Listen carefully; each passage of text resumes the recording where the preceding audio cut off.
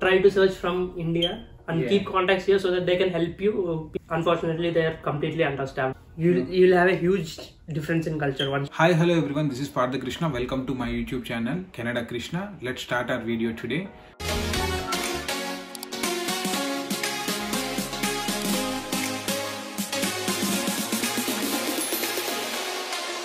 This is the second video of Vamsi's interview. So if at all you didn't see the first interview of the Vamsi, I'm having it in the iCard. Kindly go through the video once, then you can come to the part 2 so that you will understand complete information. The reason why we made this as a 2 parts, right? Because it is going beyond 20 minutes. We don't want to hold you for that long time. So that's the reason we made 2 different parts. So stay watching. Are you able to get any houses, or if at all you've gone through some experience, right? I have just been here 1 week and it has been a roller coaster ride this whole week. Okay. So first thing I'm going to suggest everyone is try to find a house when you're back in India and keep contacts here, because there are many Indians doing their graduations, undergraduations, MBA, etc. So they are living in St. John's right now. So try to keep contacts. So wherever province you're going through, right? You can search in the Google or like in the LinkedIn mostly, or in the YouTube. You can find a lot of people, graduates who are actually doing there. Try reaching out to someone. Like if you reach out to at least 30 to 40 people, maybe 1 or 2 can respond to you, right? Sure, yes. That's how we came to know about Vamsi here. That's how I came to know about you. So yeah, Krishna and Rupesh, his roommates, they helped me a lot. I'm still living with them. It's first week. I'm going out visiting houses. It's like, if at all you have somebody who can take care of you, right? It becomes easier for a couple of days. But believe me, guys, if you don't have anyone, and if you are, if you don't have any way to go, don't think of coming here and then searching for the houses. At least drop that option. Yeah, drop that option of coming here and searching. Try to search from India and keep contacts here so that they can help you. People living here will help you because they have gone through the same thing when they first arrived, right? Yeah. So the reason we are helping Vamsi here also, right? We had gone through few struggles, so we don't want someone else to be going through that struggle. Exactly. So it's not like we can help everyone, but they have some issues. We can try to help them and also. Even I am ready to help now. We are still finding houses, but I think we almost got there. We almost got house. Okay. So can you let your Instagram handle? Yeah, sure. I'll let you know my Instagram handle. I'll have the Vamsi's Instagram handle if at all you are. If anyone having any doubts about oil and gas engineering or living in St. John's. Living in St. John's, and some criteria, or like how can you proceed further with the oil and gas, right? If you are like being in your +2 and you are trying to come for the oil and gas for your graduation also, you can reach out to Vamsi. Please do so.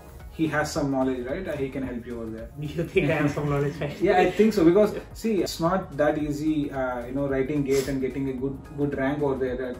210 is like something, right? So also your CGPA is like good enough, 8.6, and I think whoever is coming to Canada, they should have a pretty much decent profile at least to come to Canada, right? It's not like you can come by with any grade or not anything. So Vamsi, I want to ask one more question. Yes. So what about the GIC? Did you get the account opened? Did you? What is the situation? This is winter going on, and the month of December. Yeah. There are holidays coming. Yeah. Because of that, I did go to the branch. I have a GIC in CIBC. So there's a branch in Avalon Mall.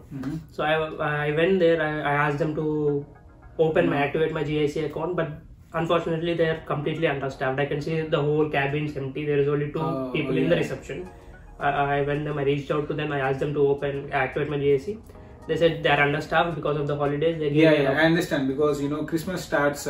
For them, Christmas is like 1 month, a whole kind of thing. From Christmas till New Year's. So they are completely busy. They just want to give the time to their families. So just to give a heads up to you guys, if at all you're coming for winter intake, right, have some money with you, Canadian money or something, so that at least couple of days it goes by, right? So you don't need to struggle for your basic utilities and basic things. And once you get your GSC open, you obviously get your 2,000 plus, or the other monthly. So yeah, so you're looking at any part-time jobs here? Like, I edited my resume. Okay, you did your resume. I did my resume. So you have seen my video, right? Resume video. Yes, I did see your video. It helped a lot. Please, guys, check his video. Okay, thank you. Yeah, I edited my resume, and now I'm starting to apply for jobs. I did not go out today because it's quite chilly out there. Welcome to Canada. Thank you.